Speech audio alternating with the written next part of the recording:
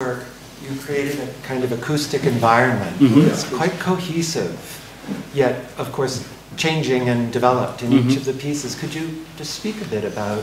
Well, the most elaborate soundtrack is the second one with the Micronesia story. And this was a work in itself, actually, that I did for the radio. It was a very long work. I mentioned it in the class.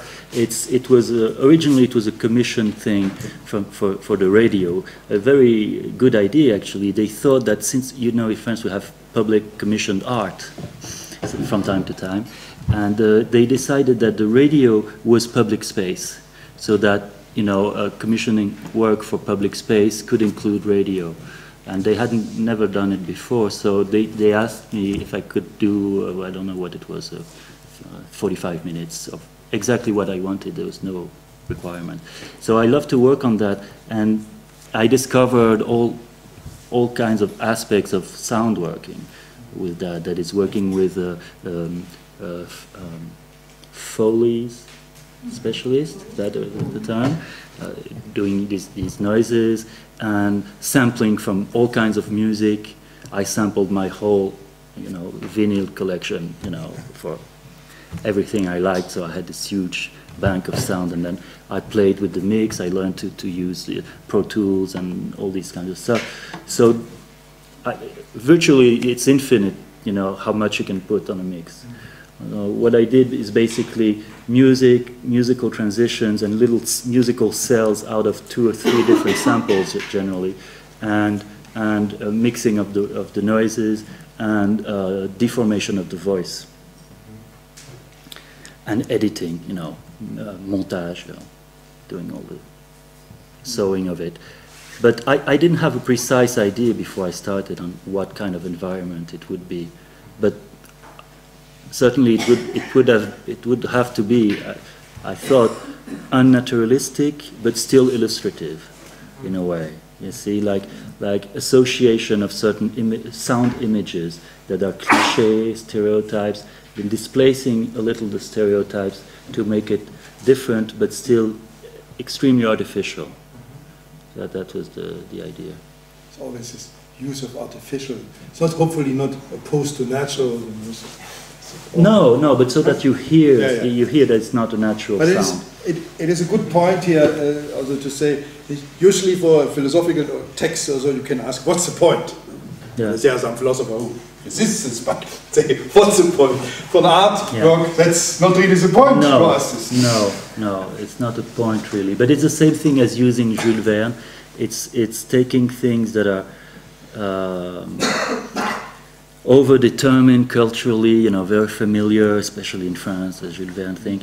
But at the same time, you can cut little pieces of it and do like building a new toy, you know, out of old pieces.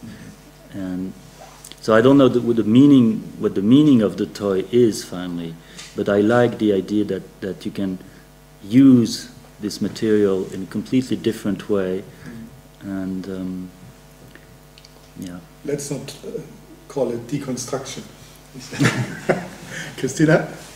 I was wondering, so you say that a lot of kind of the images you use are pre-existing, right? And then you kind of go into, I don't know, the editing room or wherever you do this work.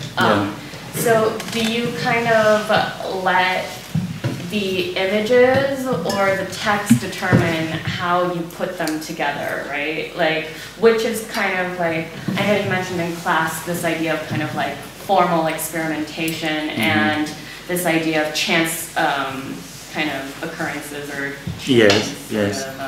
Whatever. So which do you think of as kind of more rigid in terms of formal limits?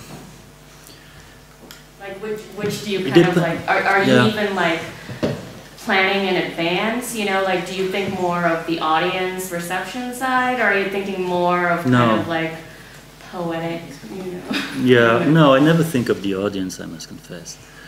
I only try to find my own pleasure, you know, in contemplating these things. And so there are no principles, no rules, but I guess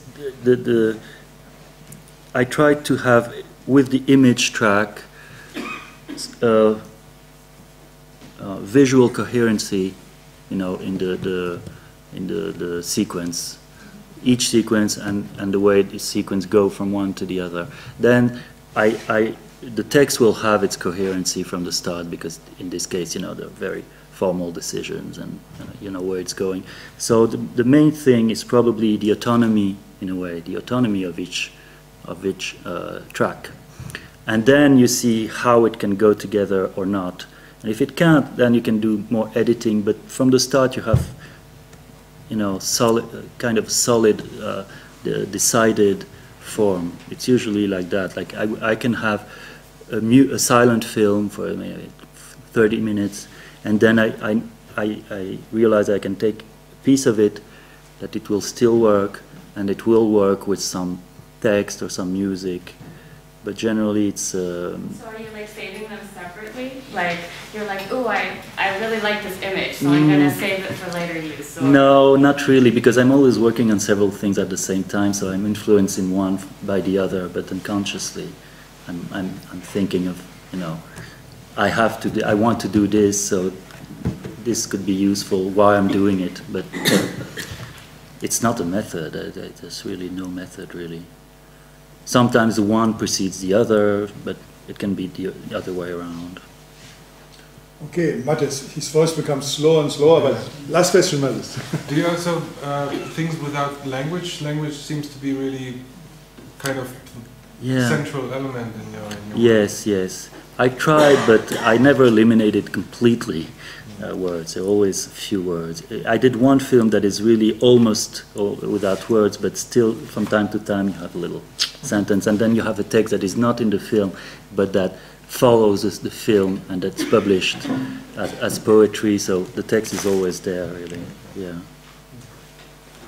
Okay, thank you very much.